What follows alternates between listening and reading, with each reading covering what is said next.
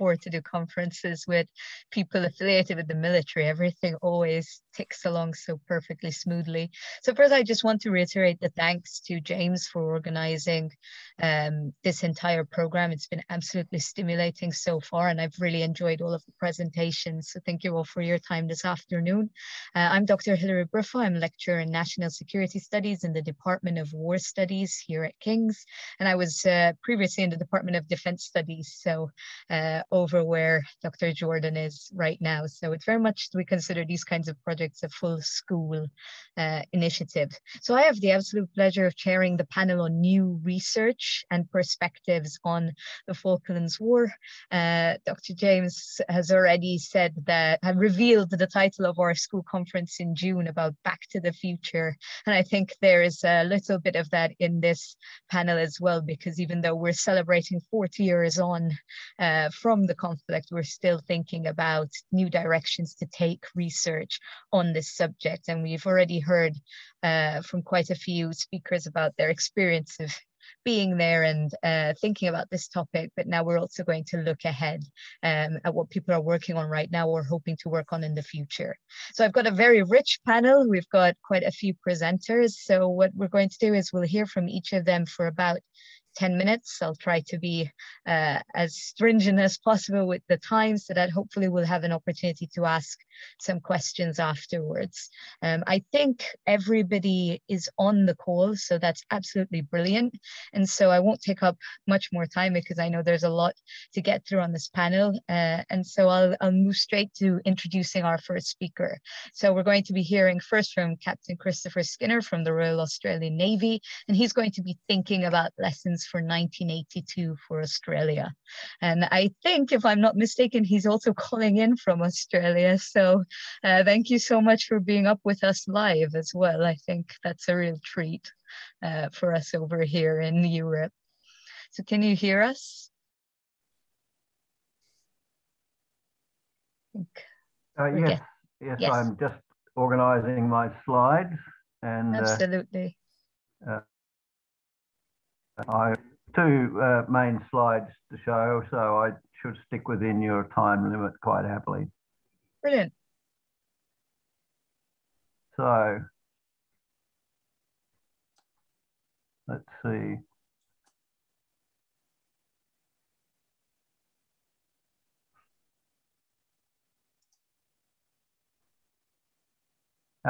Okay, so this is actually the second slide. The first one is just the titles.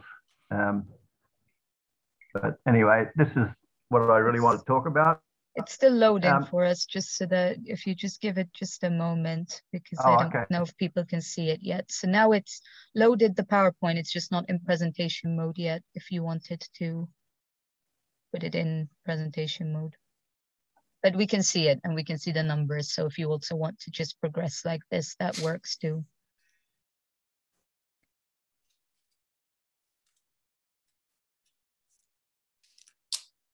So can you see it now? We can see them. We can see the map. Yes. Over to you.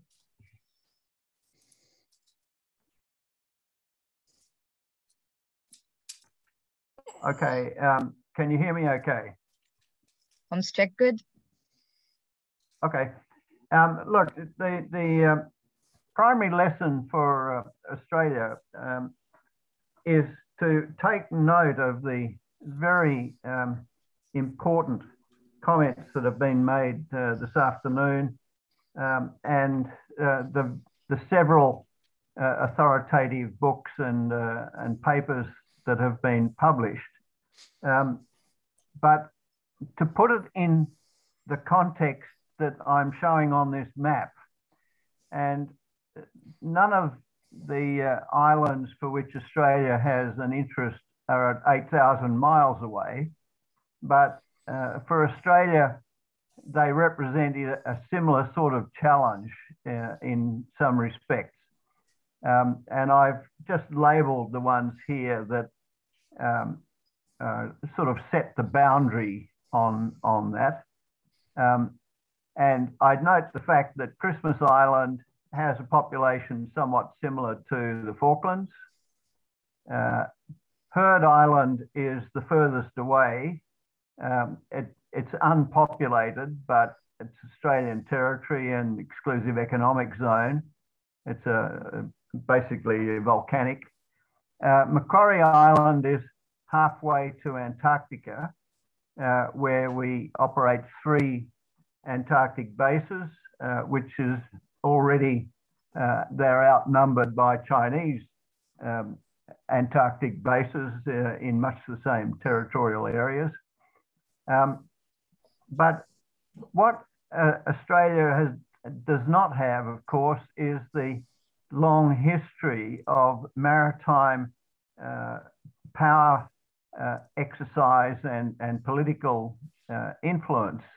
And so we've got a struggle to sort of adapt, and that's where these main points here, which I'll run through fairly quickly. Some of them have already been covered by other speakers, so I won't dwell on them. But in particular, the role of the exocets, and there weren't very many of them in the Falklands War, should have been, and is only just now starting to be, a wake-up call to the role of missiles in general. And I don't think I need to dwell on that point.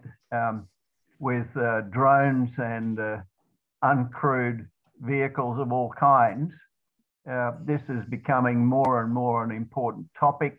And frankly, in Australia, we're only just waking up to this and starting to think about the implications.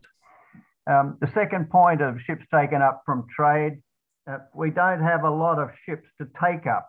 So that's a major challenge. And I was interested to hear one of the earlier speakers talking about charters and using merchant ships that were on ordinary trade missions. So we need to do a lot more work on that.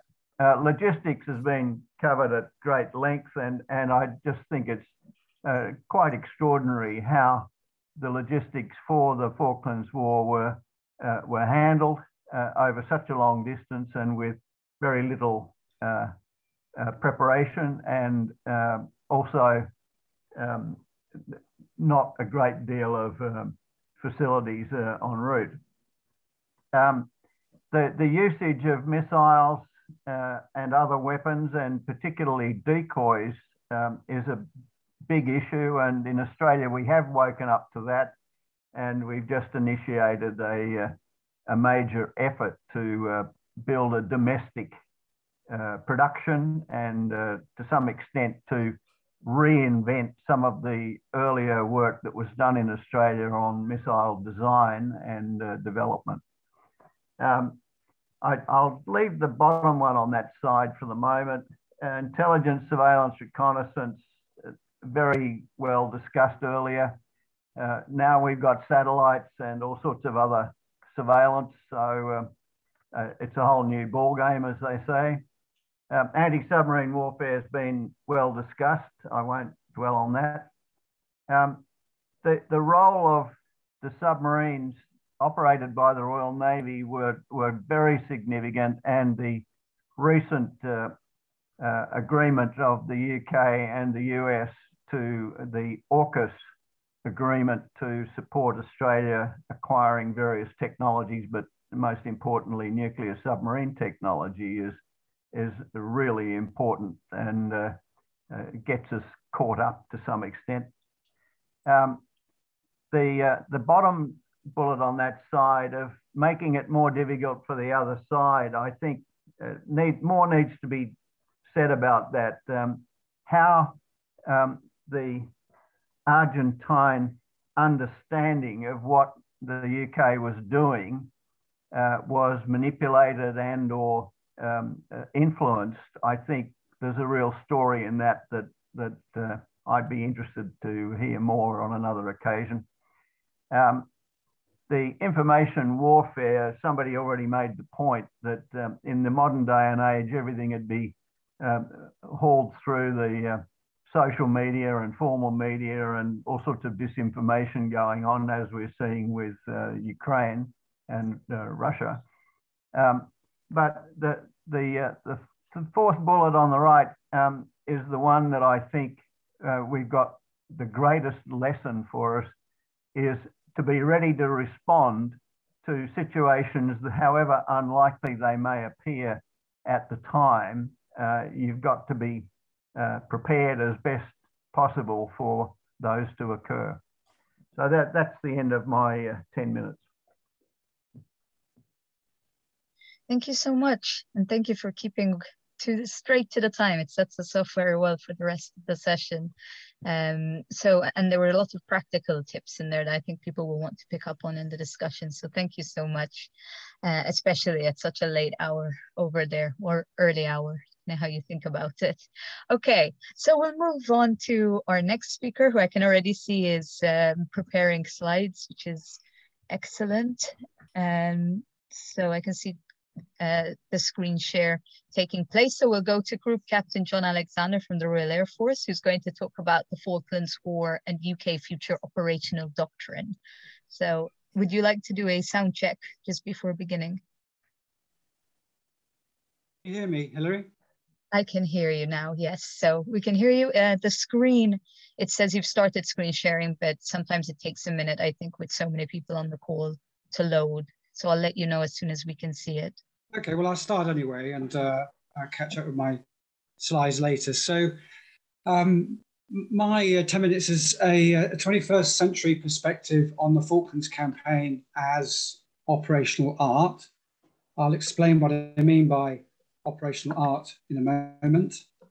And I'm doing this partly as a researcher. So I've published on air-land integration, as a part-time reserve with the Royal Air Force, recently writing joint operational doctrine at Shrivenham, and now observing joint exercises. And also, I'm almost a veteran. So the Rapier Squadron I was serving on deployed to the Falklands after the Argentine surrender in August 1982. So my screen has frozen. Can I just check that people can hear me? Can you hear me, Hilary?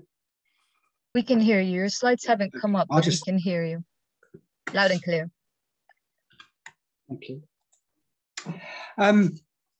So what I mean by operational art, to paraphrase the Soviet military theorist Svechin, my computer's doing something, just bear with me. There we go. We can see the slides now. Okay, good. There we go. Operational art, I'm sure General Thompson would call this common sense.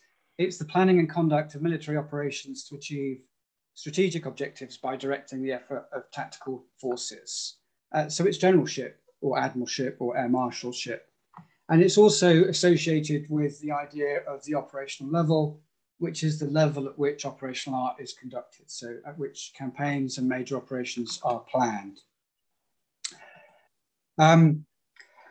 So applying it to the Falklands, I mean, we've already heard today examples of how the Falklands campaign might be seen as an anachronism.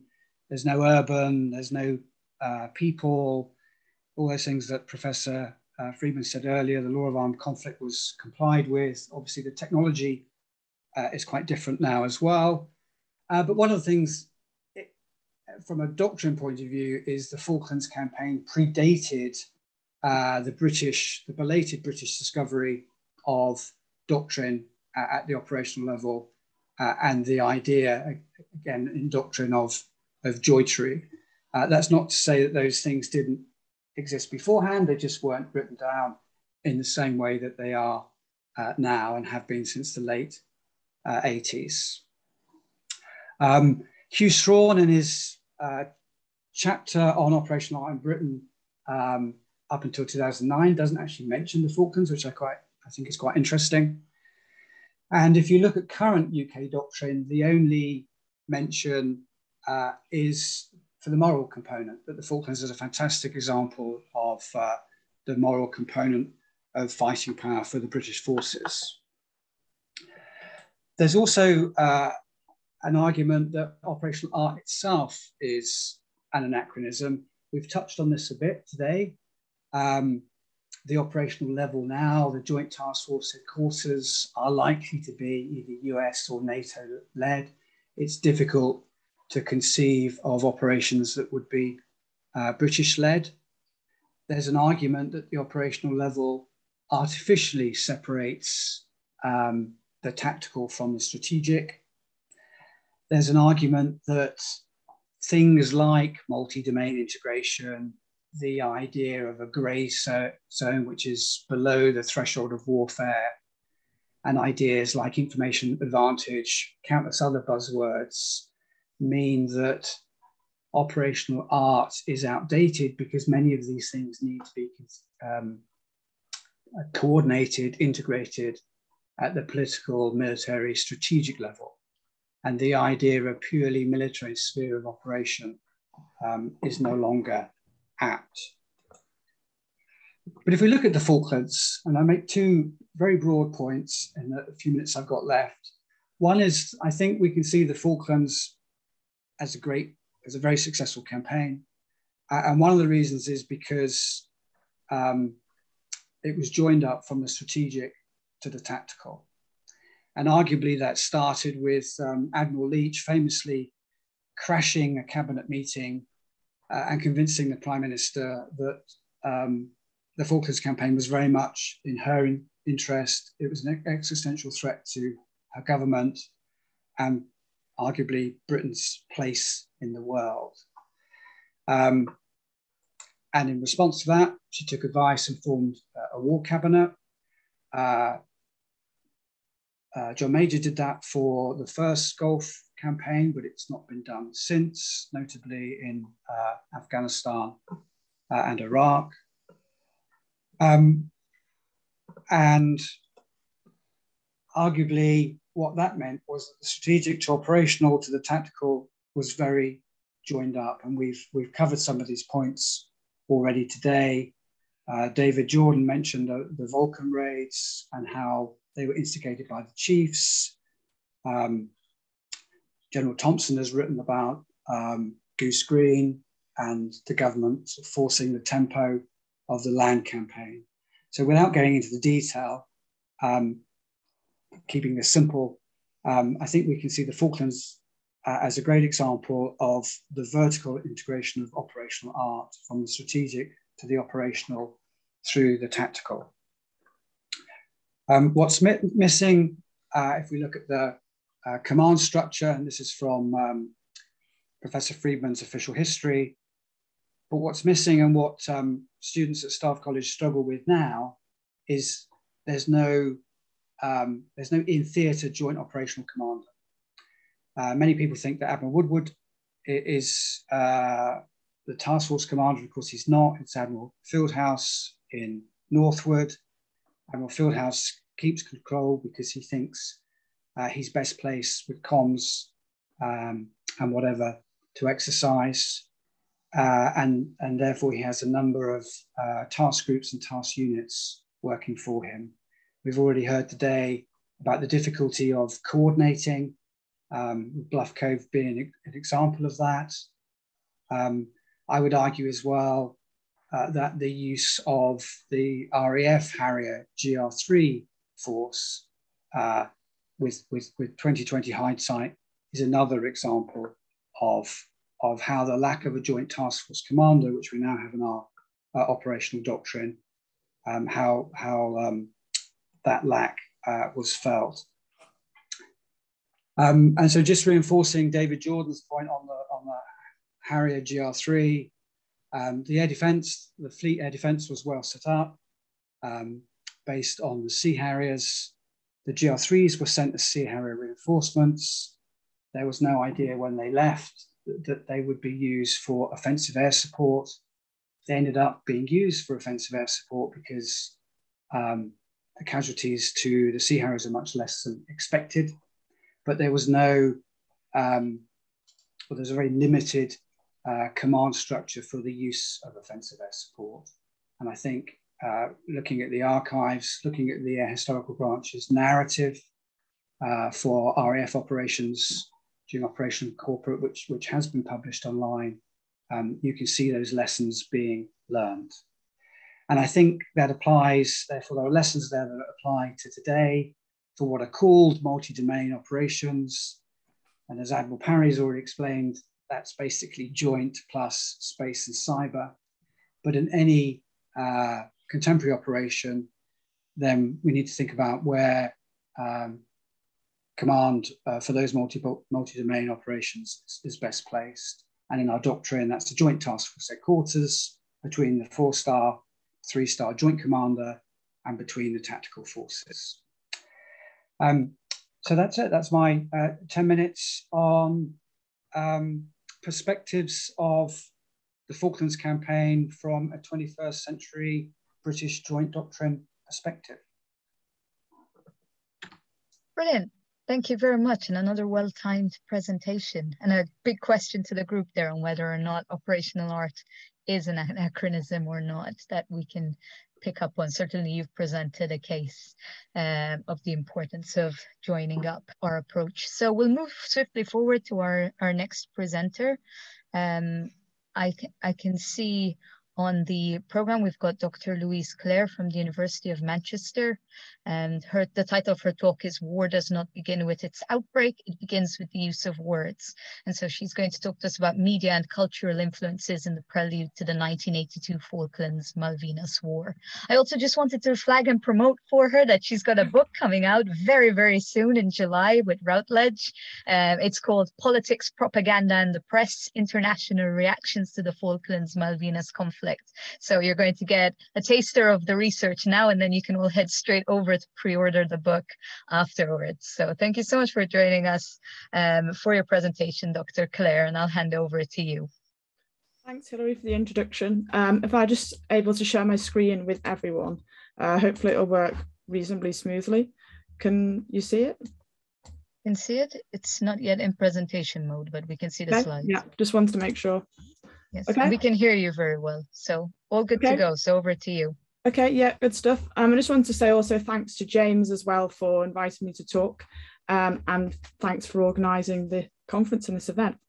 So without further ado, I'll begin. I'm going to begin with a quotation. It's primarily based, this particular talk, on the United States focus and Hague Shuttle diplomacy, as you may have already guessed.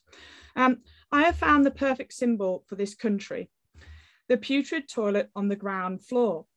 Though reluctant to help us, the security creeps lead us around a pretty palm-shaded interior courtyard, off the edges of which there is a corner.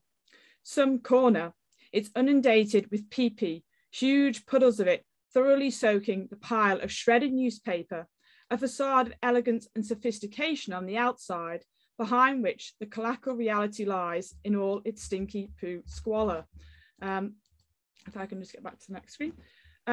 These were the words written in the diary of senior National Security Council staff member James Rentschler soon after the US delegation had arrived in Buenos Aires, hoping to mediate a peaceful solution to the Falklands/Malvinas crisis. Like other members of his party, Rentschler was somewhat shocked about the conditions with which he and his colleagues were presented with. What was more surprising, though, is the fact that the Argentine military junta expected to curry support from the United States for the Argentine recuperation of what they called as the Malvinas Islands that had taken place several days beforehand. Additionally, this early on in the crisis, adding hope to Argentina's cause was the fact that public support from the United States for Margaret Thatcher's UK government was by no means a given. Argentina, despite lukewarm relations during Carter years, was beginning to enjoy a closer rapport with Reagan's America. Key support was being provided for the Reagan doctrine in Latin America, and Argentines considered themselves an increasingly important piece of the Cold War jigsaw in US foreign policy in the region.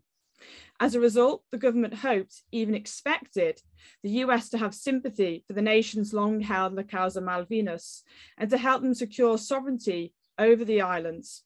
US decisions mattered, therefore, as the crisis unfolded and the diplomatic impressions were set to make a big difference to the course and eventual outcome of the war. Yet James Rentschler and his State Department colleagues, once they arrived as part of the team that was to conduct what famously became known as Alexander Haig's shuttle diplomacy, were met with squalid conditions unlikely to impress. Cultural faux pas or diplomatic mind games, this paper argues more for the former than for the latter. For in Rentschler's description lay a metaphorical show of desperation at the perceived injustices rather than a calculated claim for sovereign territory the country had been due for a century or more. I argue, therefore, that during the initial phase of the Falklands crisis, from the 2nd of April to the 30th of April 1982, cultural perceptions comprising of language, cultural norms such as values and beliefs, and a nation's history, at diplomatic level, as well as those imbued in the media coverage of the unfolding crisis, were instrumental in not only marginalising the Argentine cause, but bolstered US support for and consolidated help towards the British campaign to retake the islands. Now, this is not to say that US global Cold War commitments, as well as realpolitik, are factors to be ignored in the United States' support of Britain, but cultural perceptions played a vitally important and until now largely neglected role in influencing US decision makers and in projecting the form and content of media output in the United States. So while many of us are familiar with the British side of the war, in Argentina, the recovery of what they used to call as the Malvinas was firmly etched onto national consciousness. La causa Malvinas, however, was a cause which was never really fully understood by British or US commentators.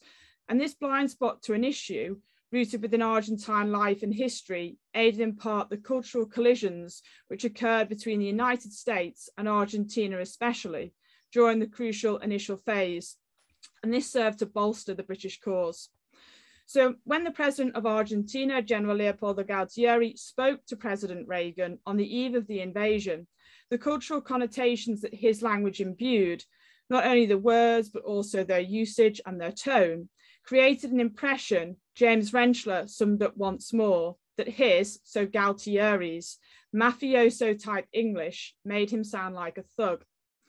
Indeed, as a result of such diplomatic manoeuvres, the depiction of the military junta as a gang of thugs was a lasting impression on key members of the US delegation that passed over into the portraits forged in the US media as the shuttle diplomacy stalled and war grew closer.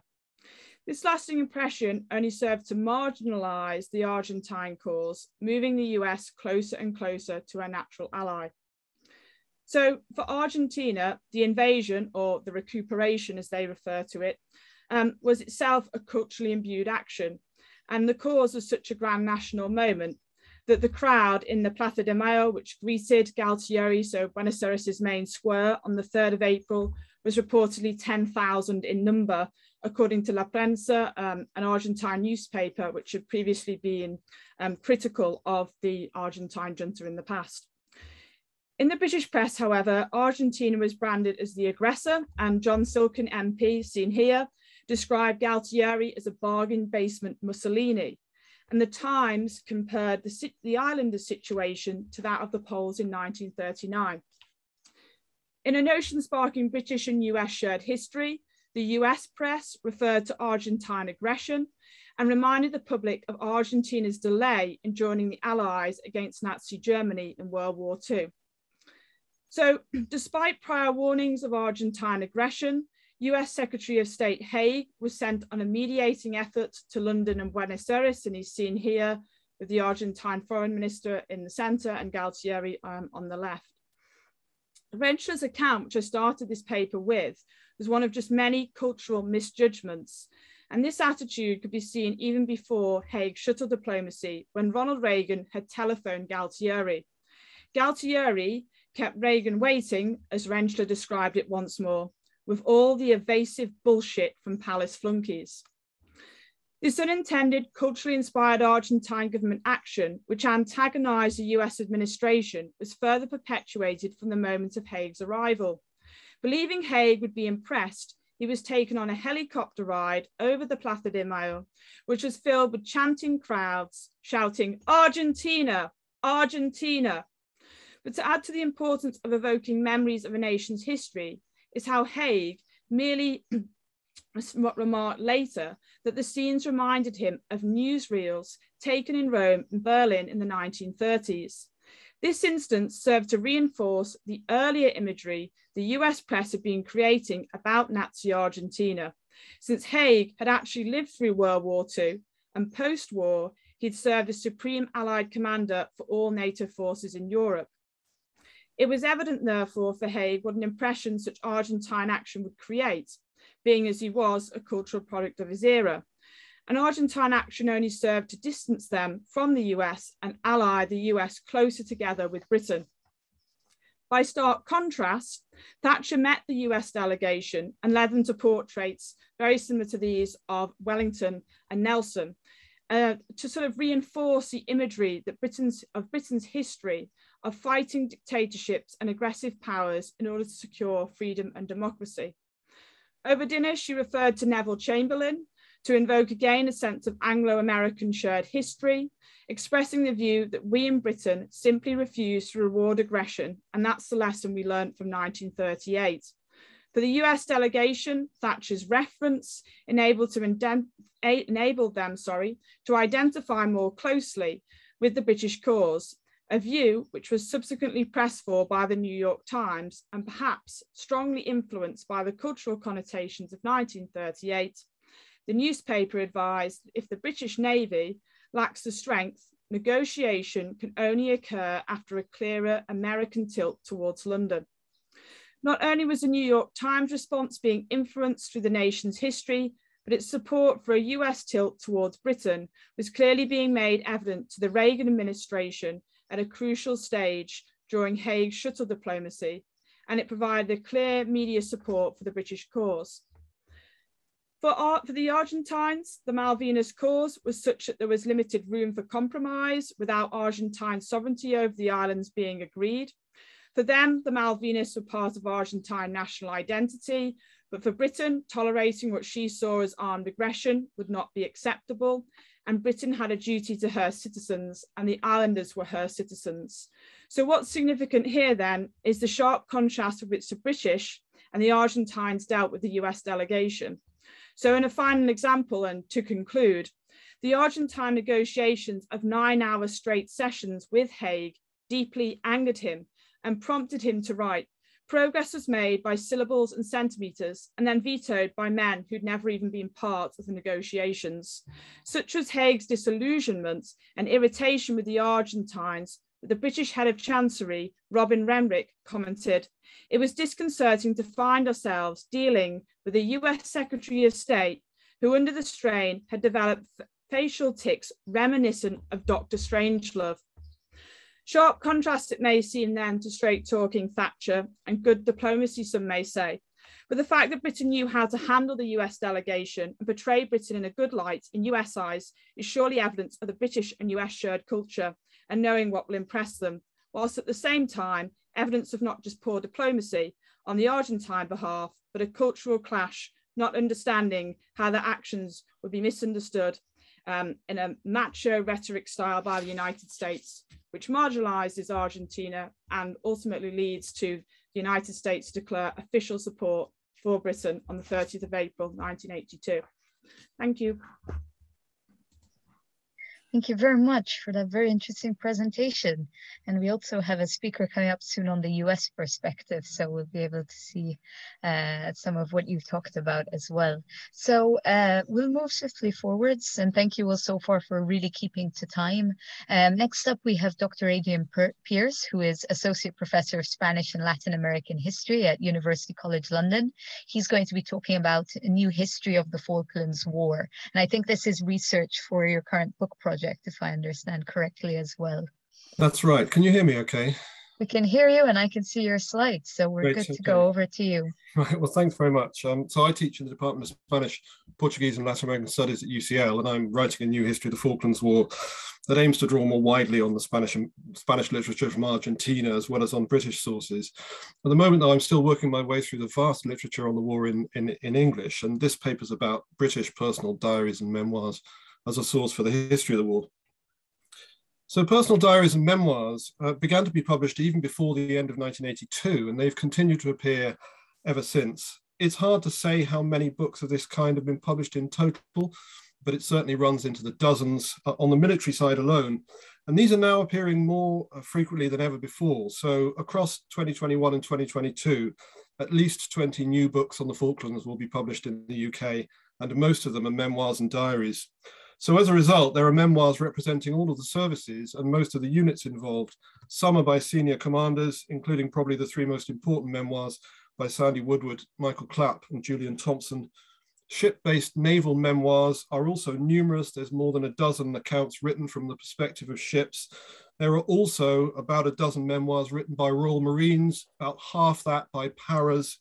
5 Brigade is represented somewhat more thinly, but with books from the perspective of the Gurkhas, as well as the Welsh Guards and the Scots Guards. One recent boom has been in memoirs of special forces, and especially the SAS. So these 3 examples have all appeared in just the past 12 months, for example. I could go on. As I say, there are dozens of published memoirs and diaries in all. Now, these books pose a number of theoretical challenges for historians. They're quite diverse internally. Some are diaries published more or less as they were written 40 years ago. Most are memoirs that might be based on diaries kept at the time, or might have been written largely from memory or in consultation with other sources. A particular problem is that of verification and validation. So most of what's said in these books can be readily verified from other sources, but some of what they say is essentially unverifiable if we base ourselves on the books alone. Nevertheless, taken together, these books clearly constitute a large and important corpus of primary materials for the history of the war. They can tell us a great deal about all sorts of things, from the centrally important to the relatively trivial. Since there's limited time here, I'm going to focus on the operational history of the war and the evidence these sources present for how the campaign developed. And I'll give just 2 examples. My first example is the bombing of the Welsh Guards and others at Fitzroy on the 8th of June, and the complex train of events that led to it over the period from the 2nd of June, when Brigadier Tony Wilson made his impromptu move forwards with 2 para to Fitzroy and Bluff Cove from Goose Green. Of course, the personal accounts published by leading commanders are key here. The most important are those by Michael Clapp and Ewan Southby Taylor, alongside that of Sandy Woodward. These accounts tell us in great detail not only how the operation to reinforce Wilson and 2 para actually developed over the key few days, but also about the specific train of events that led to 2 landing ships logistics lying during daylight hours at Fitzroy, essentially unprotected, with most of their troops still embarked up to the moment of the Argentine air attacks. No history of those events can be written without reference to these key memoirs then. But other accounts add a great deal more detail and texture to the story. Tom Martin's memoir of service with Corunna Battery, the Royal Artillery, on how close they came to shelling the Scots Guards on their arrival at Bluff Cove on the 6th of June from just 100 yards away in what could have been an awful blue-on-blue incident. Nick Vaux's account of watching aghast from Mount Challenger as the 2 LSLs sat at Fitzroy only 5 kilometers away in what he describes as looking like a NATO exercise scenario rather than an urgent wartime one. Tony McNally's book about his experience with a Rapier air defense battery, on how he was in the operator's seat of his unit when it failed at the crucial moment and so allowed the Argentine attack to go ahead unhindered. David Morgan's relation of how he flew a combat air patrol in a Sea Harrier from Hermes and shot down 2 of the A4s involved in the attacks of the 8th of June within seconds of each other. Or even Rick Jolly's medical memoir on his treatment of the grievously wounded. In other words, personal memoirs and diaries not only provide the essential outline to an episode such as this, but much of the detail and the context and the atmosphere as well. So my second example is based on Cedric Delvey's account of his leadership of D Squadron SAS across an angry sea that was published in 2018. I found Delvey's book quite revealing, above all because he's almost entirely open as to the nature of the SAS's involvement in some of the more controversial operations of the war. The SAS played central roles in both the first and among the very last actions of the war in South Georgia on the 21st of April and against Courtleigh Ridge outside Stanley on the 13th of June, and I'll discuss both of those briefly. Both these operations have been subject to criticism on different levels, and Delvey's is actually very frank about the role of the SAS in them. To begin with South Georgia and Operation Parakeet, the contribution of the SAS was originally intended to consist of a single troop, the D Squadron's mountain troop. But firstly, Delvis tells us how he persuaded the two key men involved, Brian Young, the captain of HMS Antrim and the overall commander of the South Georgia group, and Guy Sheridan, the commander of the land forces, to embark all 4 troops of D Squadron. He did so by giving them to understand that he had, and I quote, some authority, even instruction to do so, despite the fact that he himself acknowledges that this wasn't true. At this point, Delvis didn't have authority to embark the whole of D Squadron, although this seems to have been approved after the fact. From the 13th of April then, the whole of D Squadron became involved in Operation Parakeet. Delvis calls this shaping our own destiny. And it had significant repercussions. It caused some confusion, notably around the command arrangements, and not least because Delvis was a major like Sheridan. And certainly from this point, Sheridan, ostensibly commander of land forces, seems to have been largely sidelined. The SAS itself took a leading role in the planning of the operation. And this led to perhaps their most controversial involvement with the development of a plan for the recapture of South Georgia that was based on preliminary reconnaissance from the Fortuna Glacier. The use of the Fortuna Glacier as an approach to the Argentine positions was opposed by all the men present with relevant expertise on the grounds that it was simply too dangerous. These included Guy Sheridan himself, an expert mountaineer, Nick Barker, the captain of HMS Endurance, the only Royal Naval vessel stationed in the area in 1982, the British Antarctic Survey scientists stationed on South Georgia, and the aircrew of HMS Antrim, who would later rescue the SAS from the glacier on the morning of the 22nd of April in hazardous conditions. All these expressed reservations about the Fortuna plan, and it did indeed turn out to be flawed to the extent that the SAS had to be retrieved from the glacier, having spent a night there in miserable conditions and at the cost of 2 helicopters. So to read Delvis's own account of the lead up to these events, and from the perspective of the SAS, is quite revealing. And this is also true of among the last actions of the war, the SAS and SBS attack on Courtly Ridge, just north of Stanley on the 13th of June. This raid was intended to be a diversionary attack to cover among the last of the key battles, 2 Para's assault on Wireless Ridge to the west. It too has provoked criticism on the grounds that it was uncalled for and proved a distraction. It actually gets a mixed write-up in most accounts though, with some arguing that it did draw fire away from 2 Para and contribute to the Argentine collapse. Delvis's account of this raid across a whole chapter of his book is certainly among the most important yet to appear. And again, this is arguably because he's so frank as to the deficiencies in the planning, if not the execution of the operation. He writes that ultimately, he and his men were faced with mounting this raid at short notice, and I quote, from a cold start without supporting intelligence to conduct an attack against an unknown target behind a water obstacle to be crossed using unfamiliar motorboats driven by people we'd never worked with before. The team inserted onto the shore of Courtly Ridge was immediately pinned down by heavy fire and was forced to withdraw across the water to the north. On the way, they were lit up by a spotlight mounted on an Argentine hospital ship and began to take further fire. And Delvis tells us that he was asked by an SAS man from G Squadron for permission to take out the spotlight with a Milan missile, which raised the prospect of a British missile attack on an Argentine hospital ship in the last hours of the war. Delvis declined permission for this, but again, his memoir will be a key source for this episode, as for so many others that the SAS were involved with. So to conclude then, British personal diaries and memoirs constitute a rich source for the history of the Falklands War. Some, including those by the leading commanders, have long been recognized as key sources. Others offer new insights into particular aspects of the campaign. Most don't necessarily bring new revelations, but the cumulative effect of them is to add rich layers to the history of the war as it's already established. And I'll just end by noting that the accessibility and the impact of the personal narratives presented in these books, together with the sheer number of them and their availability through cheap, good editions, means they may have a greater impact on public understandings of the war than any other sources, including academic histories.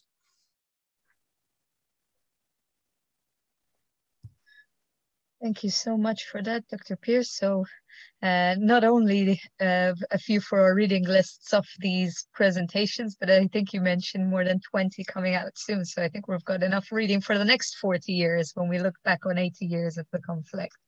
And so we'll move now, Nick, to our next presentation.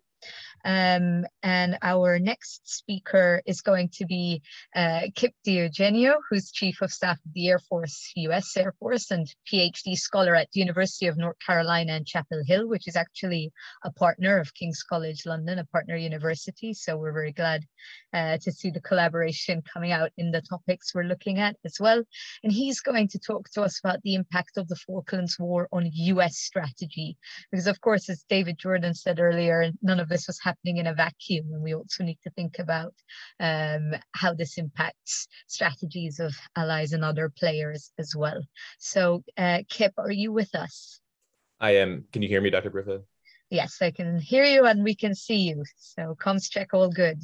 Perfect. Thanks so much for the kind introduction. As an active duty captain, I have to say that the views that follow are my own and don't reflect those of the Department of Defense. But with that out of the way, it's a really great privilege for me as a war studies alum to be part of such a wonderful event and among distinguished scholars and academics, leaders, and veterans. And as we reflect on the 40 years that have passed since the Falklands War, it's just remarkable to observe, and we've seen from this panel too, the diversity of scholarship on really what is one of the 20th century's most compelling conflicts. This has been referenced earlier, but I think too often some scholars will depict the conflicts as, in the words of Max Hastings recently in the foreword to Delves' memoir, actually, he labels the Falklands a freak of history, an anachronism such as the world will never see again. Yet in the year 2022, projecting power thousands of miles away from a homeland to prevent an unlawful invasion of a sovereign island seems all the more relevant. And while many commentators then and since have characterized the war of something more akin to the Second World War than maybe a conflict of the 21st century, with the perspective of history, we now know that instances of combat in the South Atlantic did offer us glimpses into future trends in the character of warfare. And perhaps no moment underscores the global reach of the Falklands War more than the one that took place exactly 40 years ago tomorrow, when Augusto Betacrats and Armando Mayora took off from the airfield at Naval Air Station Rio Grande. And those at this event know well the details of the sinking of the HMS Sheffield, and I'll not bore you with recounting them here. But what I'll do instead is illustrate and illuminate the reverberations of that moment. The Exocet missile attack shocked not only the British task force we know, but it also sent tremors to naval powers around the world. And indeed, in the United States, the attack took on a particular salience, for just as the Sheffield was slipping beneath the waves, U.S. Secretary of the Navy John Lehman was before Congress defending his request for 2 nuclear-powered aircraft carriers. And even in an era in the United States of defense largesse in the Reagan administration, Lehman's request for 2 nuclear aircraft carriers in one bill drew ire from both sides of the political aisle. Lehman had joined the chorus of U.S. Navy admirals who believed that the Soviet Union had eroded the Navy's advantage at sea, and he sought to restore what he termed command of the seas to the U.S. Navy. And to do so, Lehman wanted to construct a 600-ship Navy with 15 nuclear-powered carriers at its backbone. Successive U.S. Chief of Naval Operations had advocated for such an investment, but now with Lehman as SecNav, the Navy had the political capital to sell its pitch to Congress. But if there were questions about Lehman's maritime strategy before the Sheffield attack, critics in the United States seized on the Falklands War as evidence of the program's bleak and possibly ruinous future. Journalists raised alarms about the implications of the attack for the U.S. Navy in prominent publications across the country. Newsweek ran a feature with a foreboding headline, "Are Big Warships Doomed?" In a similar spirit, the New York Times warned about the U.S. Navy's unsinkable carrier admirals and their insistence on nuclear supercarriers. The Falklands War, the Times editorialized, offered a fiery lesson about the vulnerability of surface ships to attack by computer-guided missiles. And likewise, the Wall Street Journal proclaimed that precision-guided munitions were the great equalizers in military conflict. And so seemingly overnight in the United States, the Sheffield had become synonymous with naval vulnerability, and we heard that alluded to earlier in this panel. And the idea went that if the Argentine Navy could acquire sophisticated weaponry, employ it with little training, and cripple a component of the Royal Navy's task force, what would that portend for the U.S. Navy's in an engagement with the Soviet Union? So before the Argentine forces surrendered on June 14, 1982, a debate over the lessons of the Falklands War raged in the American press and on Capitol Hill. The lessons, observers argued, cast doubt on Lehman's program. The Falklands War then had for the moment thrust Lehman's vision of a 600-ship Navy onto the American consciousness. And more troubling perhaps for the Navy was the reality that the Falklands War publicly revealed the institution's fissures between two competing visions about the US Navy's raison d'etre and future conflict. The lens through which the US Navy viewed the Falklands War was rooted in the service's efforts to reimagine its contributions to grand strategy. But to understand that lens, it's necessary for us to first grasp the competing visions within the US Navy and how they interacted with national strategy, as well as how they drastically shifted from the Jimmy Carter administration to the Reagan administration, all within a Cold War context. And so we'll rewind quick 3 years ago, or 3 years prior to the Falklands War in 1979. The chief of naval operations in the US, Admiral Thomas Hayward, was testifying before Congress on the question of why do we need a Navy? Hayward painted a grim picture of the Navy's future, and he warned the House that soon the Navy would lose its margin of superiority to the Soviets. And more alarming was Hayward's assessment of the type of war the Navy had to be prepared to confront. Any conflict between NATO and the Warsaw Pact, Hayward told members, would inevitably be global in scope, but at its current strength, the Navy couldn't fight that type of conflict. In order to carry out that type of conflict, Hayward asked for new aircraft carriers. Hayward's testimony in 1979 marked a very public split with Jimmy Carter and his administration. The Carter administration designated the Navy's mission then as guaranteeing military and economic resupply and sea control of the Atlantic Ocean, and nothing about global power projection. And while Carter did believe in the efficacy of carriers, he raised questions personally about the number, size, and type the US Navy needed. And the president himself supplied that answer. In 1978, Carter had vetoed defense legislation explicitly because it included funding for a nuclear-powered aircraft carrier. That bill, Carter argued, would weaken our defenses and would erode our contributions to NATO to pay for a carrier we don't need. While the cost of a nuclear-powered aircraft carrier loomed large in Carter's thinking, his veto was also reflective of the administration's national security strategy. And here, Carter articulated a vision of naval thought that valued a large number of small ships at a reduced cost. And not all naval officers in the US disagreed. In fact, then Vice Admiral Stansfield Turner, later Carter's director of the Central Intelligence Agency, had long expressed doubts about the survivability of aircraft carriers in conventional war. Carriers, Turner argued, will certainly be the honey to which the bear is attracted. And the emergence of sophisticated Soviet anti-surface weaponry made aircraft carriers vulnerable. Moreover, the carriers' costs, Turner argued, did not justify their investment en masse. But cost wasn't a hurdle for Carter's successor, and atop the Reagan administration's priorities was a pledge to reinvigorate American grand strategy as Reagan saw it. Under the Carter administration, the United States sought to maintain an overall balance in military power. Reagan instead vowed to reverse the expansion of Soviet control and military presence, and an integral component of that philosophy for Reagan was the United States Navy. For Reagan, maritime superiority was a necessity. He identified the Navy as the force most suitable for maintaining US presence in threatened areas around the world. And whereas the Carter administration viewed the Navy's contributions in defensive terms, Reagan believed in the Navy's offensive potential and in global terms. Central Europe no doubt remained significant, but Reagan emphasized the need for the US to conduct offensive operations on the Soviet periphery. And to regain maritime superiority, Reagan vowed to restore the US fleet to 600 ships. That line sounds familiar, of course, and it originated with the Reagan campaign's upstart naval advisor, who would also become the administration's nominee for Secretary of the Navy, John Lehman. So the lessons of the Falklands War, and most prominently the sinking of the HMS Sheffield, collided with a Navy that was 16 months into redefining its global mission. Through the development of a maritime strategy based on global power projection, Lehman sought to achieve President Reagan's vision. However, the intellectual underpinnings and the price tag of Lehman's vision did generate widespread scrutiny. For example, Senator Gary Hart, a Lehman critic, exemplified congressional skepticism following the attack on the Sheffield. Senator Hart believed that the Exocet missile had ushered in a new era of naval warfare, and he asked rhetorically, how effective will our Navy be if we keep on buying very few ships because each is so expensive, and at the same time modern missiles and torpedoes are making every ship more vulnerable? Hart warned that the Sheffield illustrated a Navy dependent on just 15 carriers looks rather fragile when the Soviet Union can launch not just one missile, but dozens at each carrier. Stansfield Turner agreed. Turner argued that one lesson of the Sheffield is that navies should distribute their power and value over as many ships as possible, rather than concentrating them in just a few. The Falklands War, Turner proclaimed, ushered in the day of the missile, in which technological trends indicated that missiles and not aircraft will soon dominate our battlefields. Lehman, however, valued this public debate and saw in the Falklands War not an episode of despair, but recognized it as an opportunity for the Navy. Following the 1973 Yom Kippur War between Israel and Egypt, the US Army had assembled a team of experts to identify potential lessons from that conflict to inform the Army's modernization efforts. The Falklands War, Lehman surmised, might serve similar ends for the Navy. He gathered a group of expert officers, civilians, and defense consultants, therefore, to mine the Falklands for lessons. The US Navy shortly thereafter released an unclassified study entitled Lessons of the Falklands War in advance of Lehman's next appearance before Congress. The study evaluated the Royal Navy's maritime performance and surmised how the US Navy might have fared if it faced the same scenario. The study's authors left zero doubt about what lessons the Falklands War offered.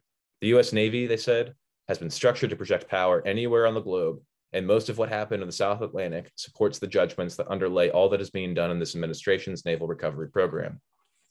The study attempted to settle the public debate, particularly over carriers. The study's authors concluded that virtually none of the aircraft which hit the British ships from mainland bases in Argentina could have done so had there been a modern, full-size carrier air wing in the opposing force. Moreover, if an Argentine fighter had leaked through the US Navy's defense system, it is doubtful if any of the attacks sustained by British ships would have penetrated a vital space or done significant damage to a modern US aircraft carrier. In short, for the Navy, the Falklands War confirmed that small carriers were both more vulnerable and less effective than their nuclear-powered counterparts. And this study was a complete endorsement of Lehman's naval vision, as one might expect. So ultimately, Lehman succeeded in using the lessons of the Falklands War to defend the US Navy's modernization efforts. And despite acrimonious debate over the war's lessons, the Navy concluded that the conflict validating its pre-existing conceptions about maritime power. So more broadly with the Falklands War, we can see that it illuminates how the US military learns and applies lessons from foreign conflicts. On less inflammatory issues, such as the importance of naval presence or the role of merchant marine logistics, the US Navy did implement lessons learned from the Falklands across the force. But debates from the Falklands War that touched politically sensitive issues, such as aircraft carrier size, failed to produce consensus. And paradoxically, officers and analysts on both sides of the debate used the same events from the Falklands War to buttress their diametrically opposed positions. So in short, the Falklands War revealed the battle for the soul of the US Navy, and that John Lehman succeeded in using the conflict to drive the Navy shipbuilding program, did make significant contributions to US grand strategy, and also to the backbone of the naval force structure that the United States depends on to this day.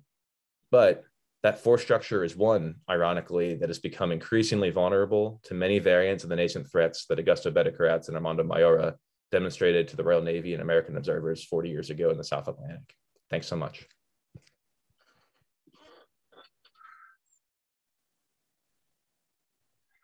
Thank you very much.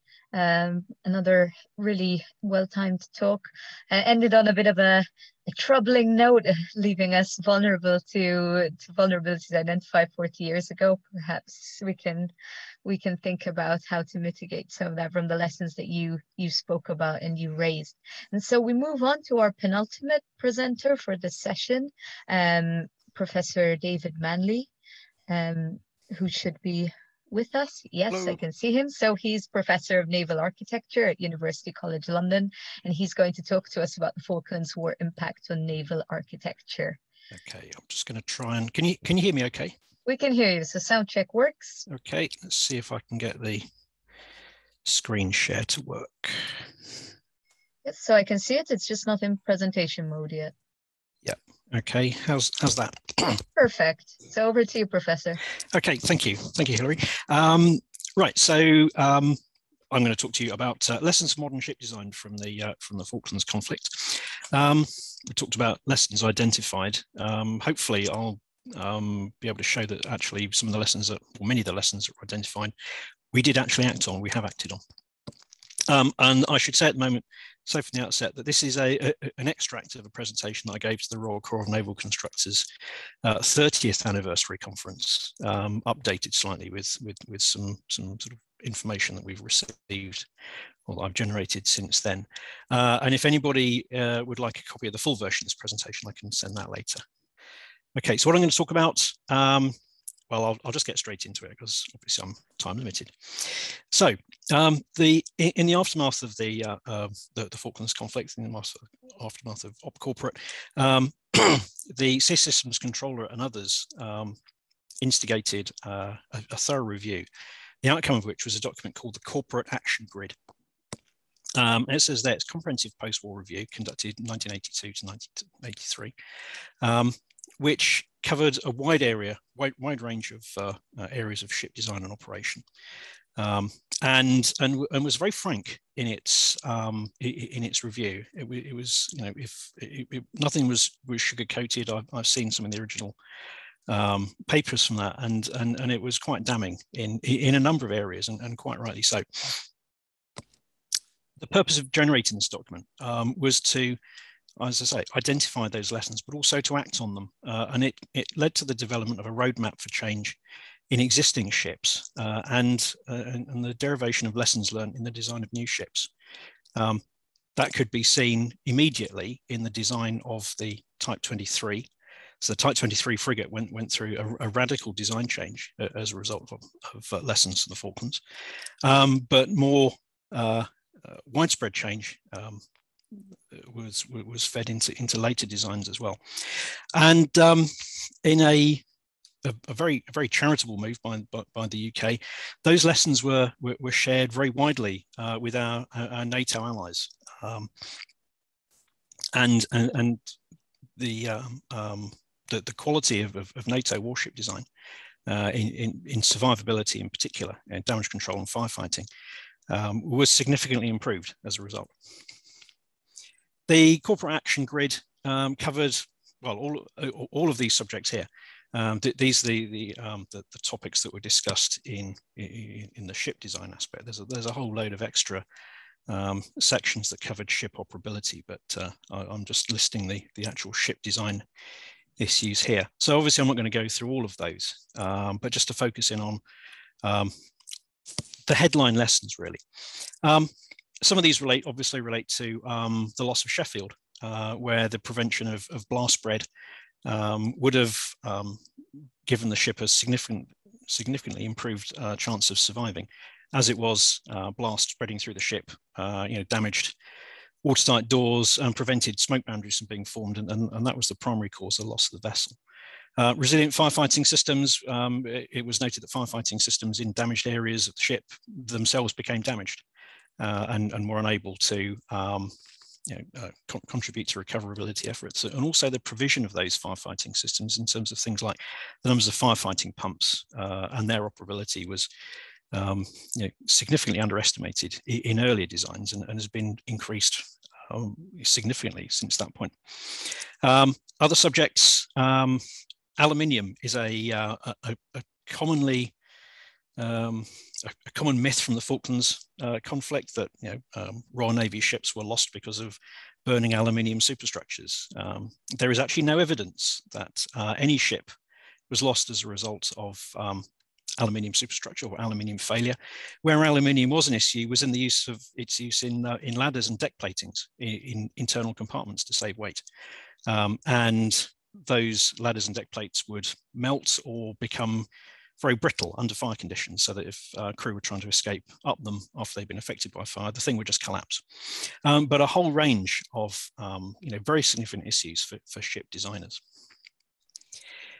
Just to look in on the Sheffield as just one example, the diagram at the top shows the extent of compartments initially affected by blast damage from the detonation of the Exocet warhead. It's quite extensive, as you can see. There's 6 main watertight sections of the ship were affected, and fire and smoke spread beyond those compartments, sometime after the initial hit. The diagram below that shows the extent of damage which we would have expected to have seen if the ship had been designed using the kind of design techniques and mitigation measures which have been developed since Operation Corpora. And that case is eminently survivable. So, key lessons going forward. Op Corporate reminded us and continues to remind us that the Royal Navy needs warships. There are frequent forays into studies looking at the adoption of civilian standards to reduce the cost of warships. It is possible to use those in some cases. In most cases, they should be adopted with caution or not at all. CONOPS, concepts of operations and scenarios used in modelling. Our recommendation, believe those at your peril. no Royal Navy ship, as far as I'm aware, has ever been used solely for the purposes for which it's designed. Mission creep, operation creep, we always use ships for different purposes to those that they're intended for. So designing very tightly within requirements gives us issues in the future. Reliance on technology is an issue. We've seen it only recently with the loss of the Moskva, another survivable situation. But before that, the attack on the Stark, the attack on the Israeli ship Hanet, and on the Cole, all ships with very significant self-defense systems, all of which failed. And the use of risk-based design. Risk-based design is fine as long as you're aware of the risks that you're taking. In many cases, our designers and others are probably not aware of those risks, or maybe they are, but they're not prepared to acknowledge them. We like to use this argument as a reason to go away from design standards, military standards in particular, whilst we forget that those standards were written that way for a reason, and often with a very steep learning curve. So I would argue that the need for modern warships to go in harm's way and to fight hurt must be paramount in the warship designer's mind. After all, that's why we design warships. They are warships for a reason. Failure to do that may mean far more than just the loss of the vessel. Losing a key ship in a task group could mean the end of a mission. In the post-corporate environment, great strides were made in addressing these issues, and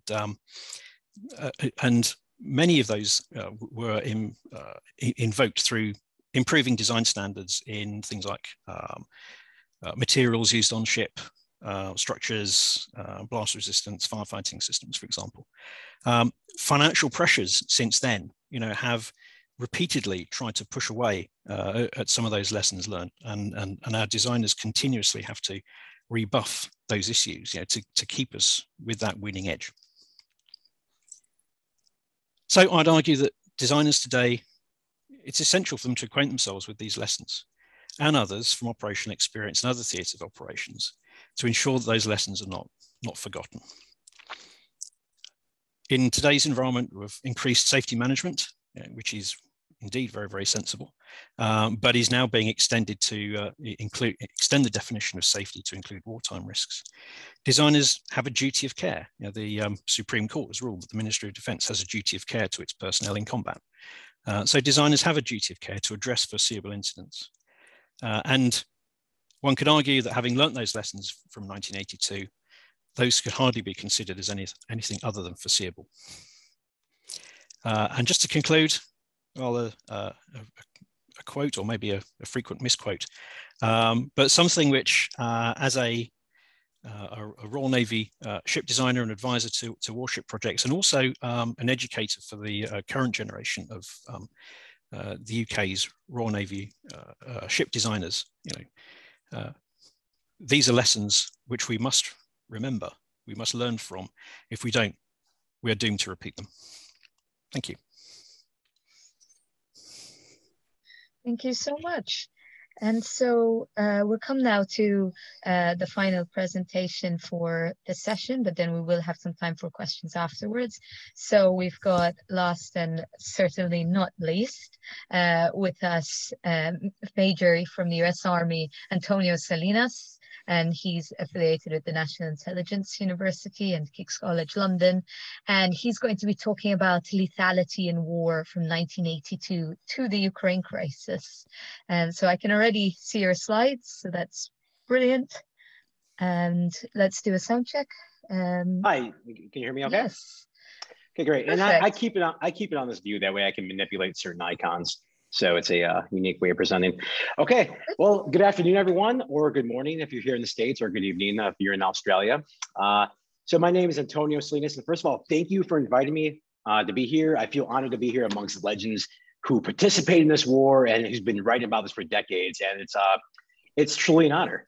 So again, my name is Antonio Salinas, and I'll be presenting excerpts from my paper, A Mortal Reminder, Re-examining Lethality from 1982 Falklands War to the Ukraine crisis. And because I'm still in active duty, everything I say, whether it's ignorant or brilliant, I hope for the latter, it's me, right? This is not the official policy of of the United States. These are my own opinions, my own academic undertakings. So my perspective is a little different. I am not a sailor. I've been in the military for about 24 years. I was misguided as a young man and I joined the Marines. Following grad school, I did some time in the infantry with service in Iraq and Afghanistan. And I taught military and European history at West Point. And I'm currently over in the Pentagon. And I'm pursuing my PhD via distance at King's College London. And I also teach at National Intelligence University. So I am utterly fascinated, like most of you here, about the Falklands War, right? It has it all. It has it all from air-to-air engagements, right? Infantry, bayonet charges, special forces, which everyone loves. And with respect to this presentation, anti-ship cruise missiles. And this will be the crux of what I talk about for the next 9 minutes or so. So what's in it for you today? We'll talk about lessons learned. And lessons learned is always awkward when you talk in academic circles, but we'll try to mine something out of this. And then we're going to look to the future by looking at the past to see what certain theories presented. And then we'll look at anti-ship cruise missiles and the character of war, right? The nature of warfare does not change, but as Clausewitz tells us, its character certainly evolves. Why do we study military history? I always give this point whenever I teach, and it's different, right? Whether you're a student, whether you're forced to take it, whether you're a scholar, whether you're a policymaker, or a service member, why do we do it? So what I always ask people with this is, who's had surgery in the room? Inevitably, someone will raise their hand, and I'll ask them a question that's kind of awkward. And I'll ask them, did you have dinner with that doctor who cut you open? And they'll say, no. What do you mean? I'm like, so we let complete strangers give us a knockout drug and cut us open. Why do we do that? Is it trust and so on? And I'll eventually get to the first time they cut you open. Was that their first time cutting open a human? Right? You hope not. So this is what I use for military history. I think military history is our cadaver, right? Where we can dissect it, we can cut it open, and we can ask the questions. Why did General Blue go right when he clearly should have went left? Why did they attack when they should have held? And with respect to the Falklands, I think it is absolutely vital, especially in the contemporary multi-domain battlefield, that we dissect it. Whether you're a historian, whether you're a strategist, whether you're a member of the armed forces. And I think these lessons are mortal lessons. So hopefully you're thrilled and captivated by the intro. We'll talk about anti-ship cruise missiles. We'll look at theorists, and then we'll dabble into some countermeasures, right? Is just a harbinger of doom, or just an evolution into this profession of warfare. So here's kind of the crux of my paper here. I really believe this should have been a conflict that foreshadowed the evolving character of warfare. In particular, anti-ship missiles need to be studied. And these lessons echo to us in names like Sheffield, Conveyor, and Glenn Morgan. And even a few weeks ago, with the Russian loss of Moscow in the Black Sea, are these now lessons learned to lessons confirmed? So the crux of this paper and the study is, do we recognize the impact of anti-ship cruise missiles on the character of warfare? This paper is a greater part of my thesis, where my PhD thesis, which I'm working on currently, where I think this could have been the military disaster that foreshadowed the dangers of anti-access and air denial to the United States and the Allies. But I think it's been overlooked as an anomaly. But to our adversaries, particularly the Chinese, they might look at this as a blueprint of how to destroy the Western Gulf War blitzkrieg. And the Falklands War is important, right? This is the first anti-access air denial war, which pits a joint expeditionary force against somebody at home, right? Somebody with a home field advantage has supreme advantage in firepower, which we've seen in the Falklands, and we're seeing even now in Ukraine. And this begs the bigger question is, what will war in the future look like? Right? Military historians, and especially intelligence officers, we make poor profits. But through my study, maybe our next war, or at least parts of our next war, was foreshadowed or fought 40 years ago. A big point as overall military historian was this the Agincourt that we missed?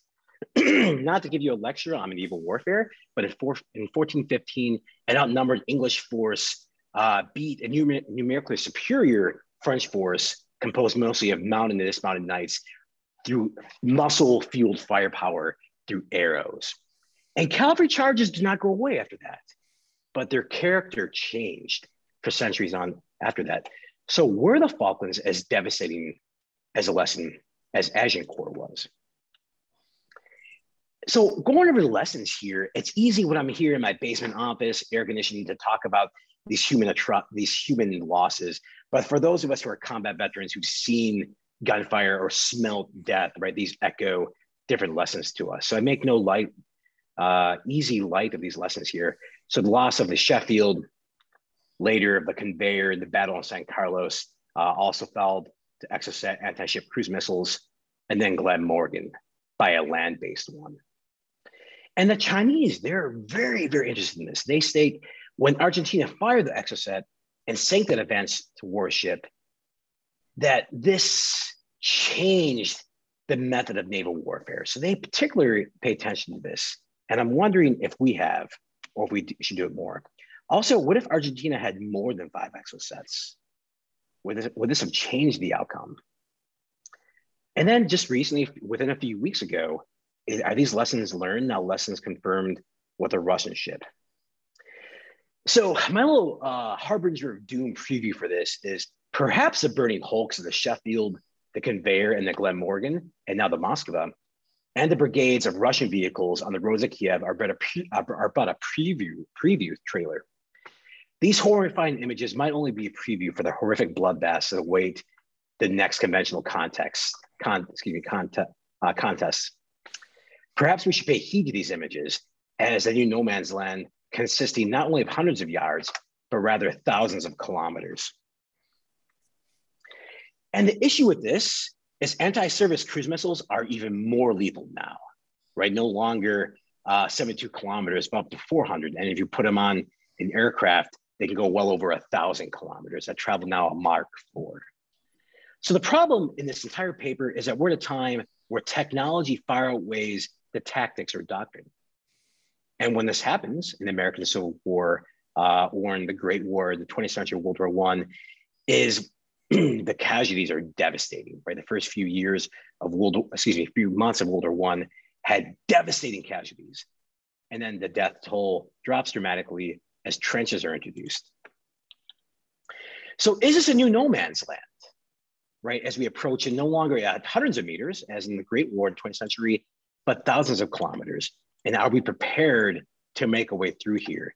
And what will be the cost of our forces as we move west in the Pacific or in other places?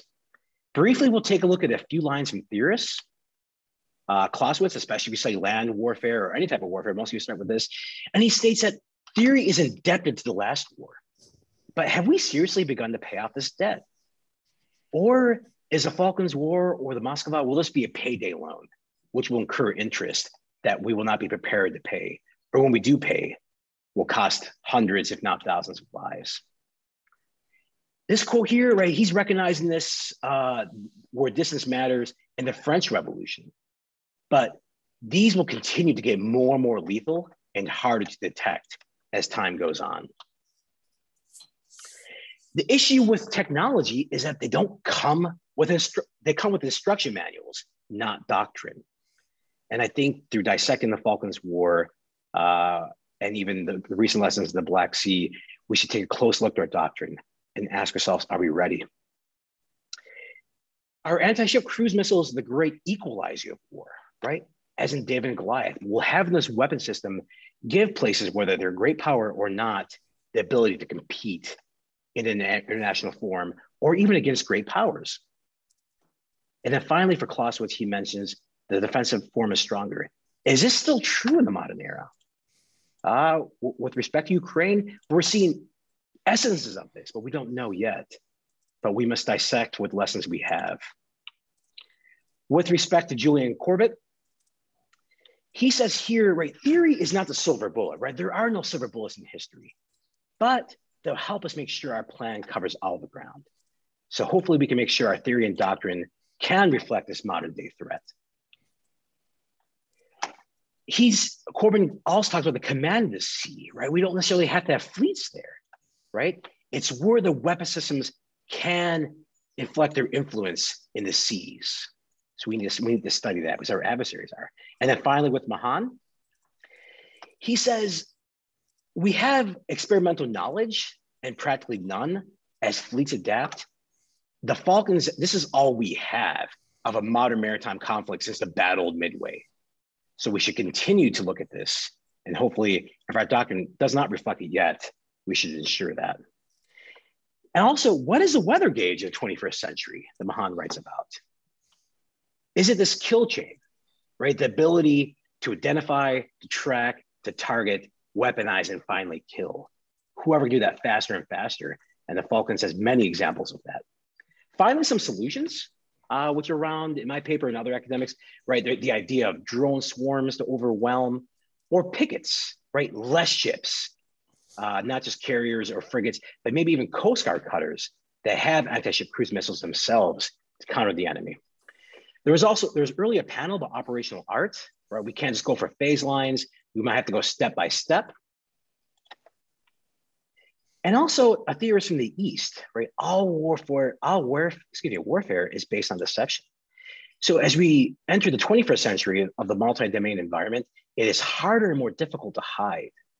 But while we can be seen, we can also, while we can't trick the sensors as much, maybe we can deceive enemy commanders, right? By taking an indirect approach to make our true intent not known of where we're going. So do we teach in our doctrine or to our commanders? Briefly, the longbows of the 21st century, right? Not just anti-ship cruise missiles, but with javelins, and then most recently with the attacks on drones of the Black Sea, something to be looked at. So in all, take it back to biblical times, how did David beat Goliath, right? It wasn't as big, but using that muscle-fueled firepower. So this can be, for example, Ukraine against Russia, but what happens when Goliath chooses the sling over the spear with respect to great powers like China? So in all, we do not yet have a battle-tested doctrine to face this threat. So it's vital for us to learn from these lessons and not valiantly charge into the teeth of the enemy. We should definitely not seek to remake the Psalm of the 21st century. So with that, I think I'm briefly over time. The big question I'll leave you with here is when you think about the past wars, when you think about the theorists, maybe we need new theories and new theorists. Maybe some of them are sitting here on this panel and ask ourselves, are we ready for the next war? Thank you. Thank you so much. So that brings us to the end of the presentations, and we've still got a little bit of time before the closing remarks. So we do have an opportunity to have some questions and get a bit of a discussion going. It would be great if the panelists who've just spoken could appear so that we can see each other in the discussion, if your bandwidth allows it. So thank you all once again. I'm checking in the Q&A box, and there is a question from Peter Hoare that I think was a bit specific, where he asked, the Franks report says there was no intelligence warning of the Argentine invasion. When please did Commander Clapham and Major General Thompson first hear about the invasion? I don't know if anybody knows the specific response to that very specific question, but I wanted to flag it. And if a panelist does know, give me a wave. Yes. Yeah, I got one for you. So the British intelligence assessment a year out gave warning that the Argentina junta might use force. Here, I have it right here. I can share with you. Well, I can just talk it through here. The JIC assessment, so this is the British assessment here. Stated this in April of 1981, if negotiations continued to fail, there'd be a high risk of it resorting to forcible measures against British interests.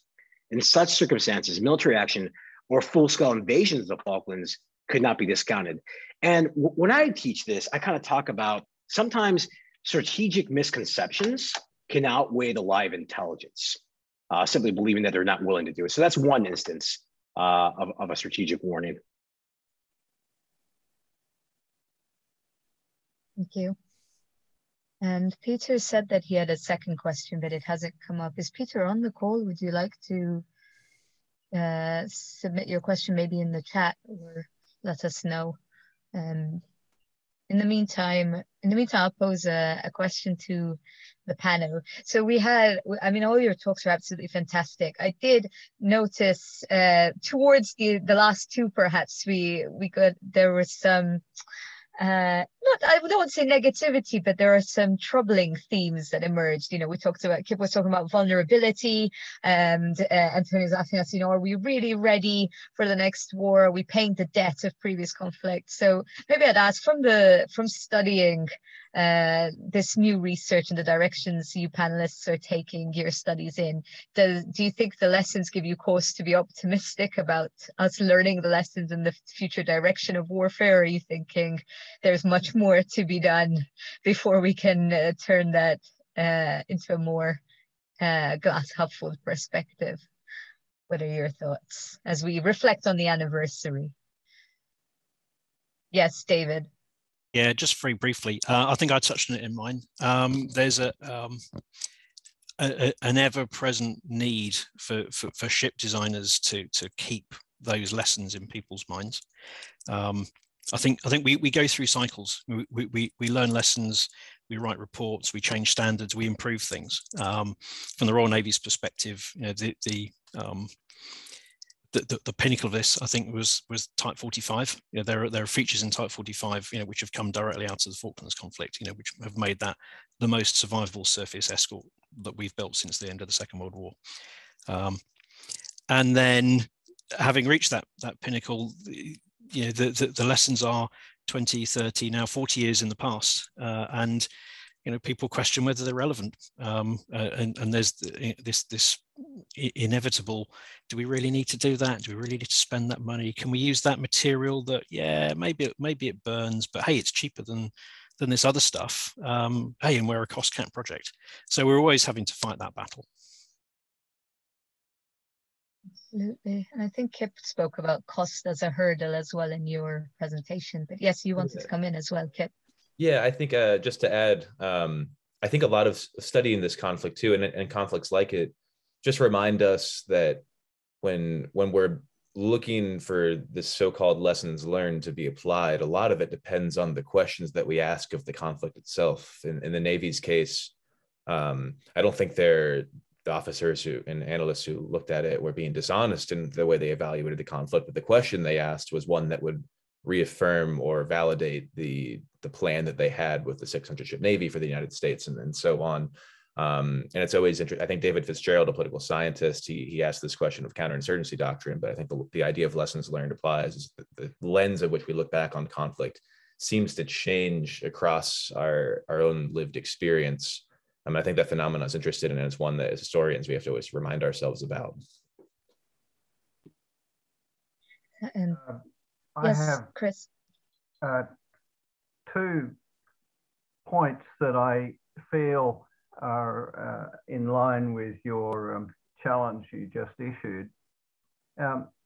Firstly, the whole nature of seaborne trade has not in any way diminished. It's always going to take up a very big part of maritime activity. And even, you know, when we talk about countries like China, which is a, you know, potential aggressor in the future, we have enormous maritime trade arrangements with them, even so. And I think we haven't thought through how do you balance those things in a practical sense. That's point one. The other one is one that was made by an earlier speaker, and that is the very low cost and ubiquitous availability of uncrewed vehicles of all kinds, and the fact that they can be easily weaponized and used in swarms and other collaborative ventures. And I challenge my younger colleagues, are you actually wargaming this?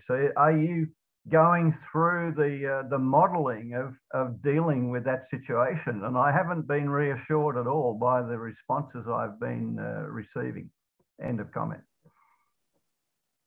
Thank you very much. Yes, David. I'd just like to say, without going into any specific details, the answer to that last question is yes, we are wargaming it. Also got a wargaming network at King's. Maybe there should be some King's UCL unexpected teaming up on this. It could be the conflict that actually unites the university. Funnily enough, we are down at King's next Monday. Brilliant. And so we're almost out of time, but I thought I'd give the floor to if there's one more question or anything anybody else wants to raise. Yes, Adrian.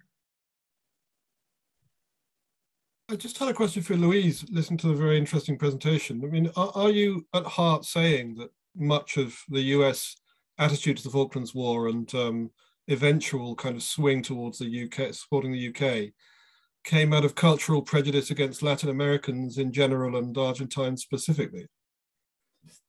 Thanks for your question. I think it plays a significant role in the way in which Hague is handled, both in London and Buenos Aires.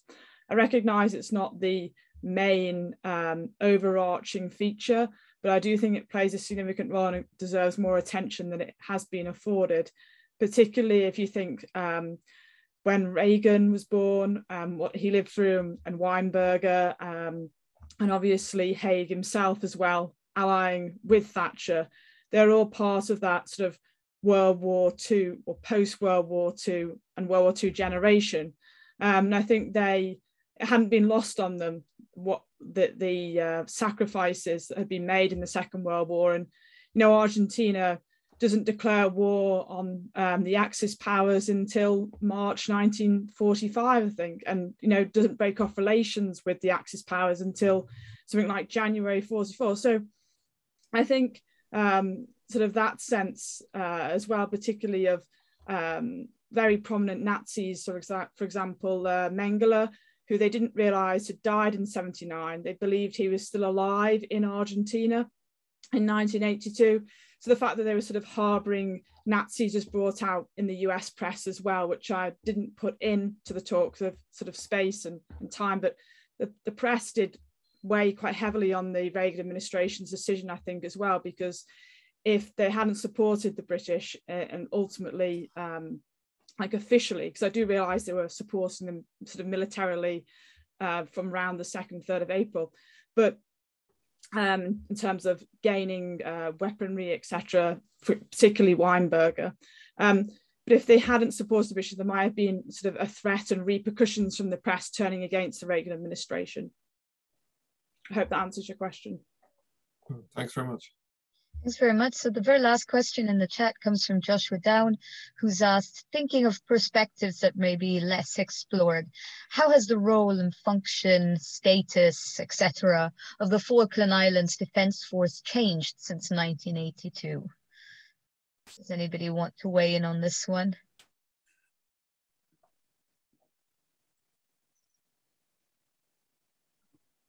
Perhaps one left for us to go away and think about. He's given us some homework for after the webinar. So Joshua, we'll hang on to that and have a think.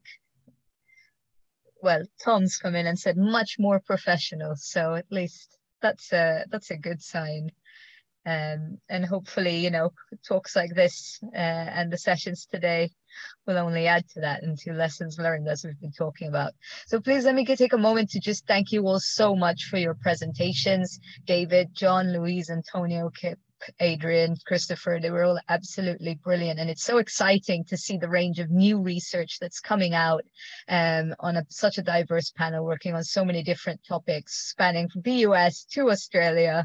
We've managed to keep Christopher awake even across the time zone. So I think it's testament to your presentations and your energy. And so after this, do go out and buy Adrian and Louise's books as they come out. And just before that, I'll pass to James to do the closing remarks. And thank you again, James, for organizing this. It's been absolutely brilliant, down to all your hard work.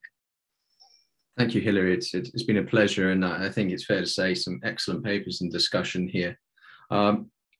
Just some thoughts, and I gathered quite a few, so a good sign of how good our presentations are today. It was fitting our final panelist is a King's PhD student who's starting out, and he ended with a question, are we ready for the next war? And to think of Clausewitz and Sir Julian, and Mahan, they spent entire careers looking at questions such as this.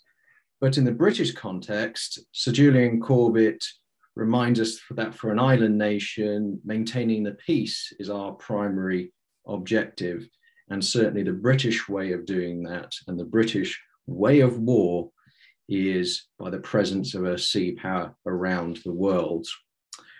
We set out with this Falklands 40 event, offer up some new perspectives and research. And I think it's fair to say we've covered a massive spectrum of discussion, and this is a real healthy sign for the future. I've no doubt that research and witness statements will continue to be released, published and developed from both sides of the conflict. We've discussed an awful lot. I think in Western terms would probably be the way of putting it: Britain, America, Europe, and Commonwealth as well. But there is work being done by academics in South America, and there's the Brazil Institute in Kings, I know, which is covering this quite a bit. So, and that's very illuminating to see what is thought in South America and Argentina. So there's no doubt that new research will be published. I know the Falklands War remains a popular thesis topic for bachelor students and master students in war studies. The war continues to be a source of debate in education and have a role to play in military education. And I know we have PhD researchers who will have the advantage of distance and time from events to continue to expand our knowledge and the wider history of the Falkland Islands. We look very closely at 1982, but of course the Falkland Islands have a far longer heritage. Range back to the age of sail, the period of exploration, industrial revolution, and particularly the First World War. We've just passed the centenary of the First World War, but I know I'm certainly looking forward to seeing all of this research in the public domain. I am very grateful to the High Representative for his time today that we heard at the beginning, and our academics. Of course, we're thankful for the service of our veterans and current service personnel. Also, a big thank you to my colleagues, Dr. David Jordan, Briffa. Have been a pleasure to work with you, and often overlooked our admin staff at King's, who really do help out by the scenes, and dare I say, they also tolerate us academics as well. So, but on that note, thank you for attending. We will have a recording on the King's War Studies YouTube channel in the future. We're going to include a few additional interviews and papers with that, so please give us a bit of time to get that online. And on that note, thank you very much. Thank you, James. Thank you. Thank you. Thanks, everyone. It's been a fascinating afternoon.